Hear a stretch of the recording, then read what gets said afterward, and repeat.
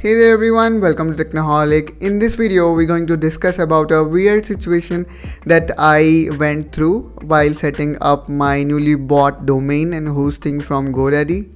What I noticed is that my domain is not pointing toward my hosting, and that resulted this weird situation that you can see in my screen, that I am not able to see my website, rather I am seeing a template of GoDaddy, which looks weird. And if you are also facing the same issue, then please follow this video to see how we can resolve it.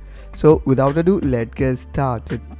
So in order to resolve this, what we need to do is we need to just sign in to our GoDaddy account.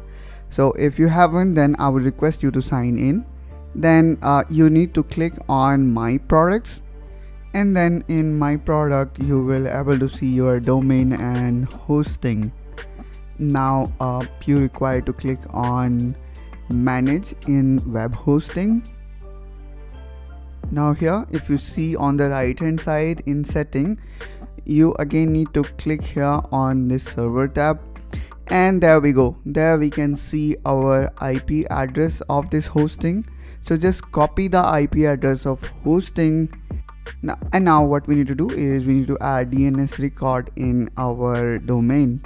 So actually what I did here in this case, since GoDaddy do not provide us free SSL certificate, so I forwarded my site to Cloudflare, and that's why here you can see I have opened Cloudflare account, and now here I went inside my domain, and now here I need to add DNS record. So the record that I need to add here is a type record, and if you carefully see, it is already being added. So this actually Cloudflare have taken by default from my GoDaddy account. So what I'm going to do, instead of adding new a record, I will simply modify this and paste the correct IP address of my hosting. So same thing can be done in GoDaddy itself. Like you just need to visit the setting of your domain, and there you can easily add this record. So now let's try to refresh our website,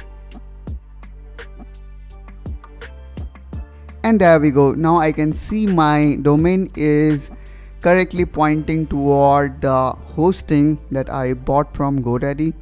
And please keep this thing in mind, sometimes it may take minutes or hours to reflect the change. So that's all guys from my side in this video. I hope you find this video helpful and informational. Please do let us know if you also face the same situation which I have faced. And if this video have helped you, then please consider subscribing to this channel for such kind of tutorials. And I will catch you soon in my next video. Till then, take care and bye bye.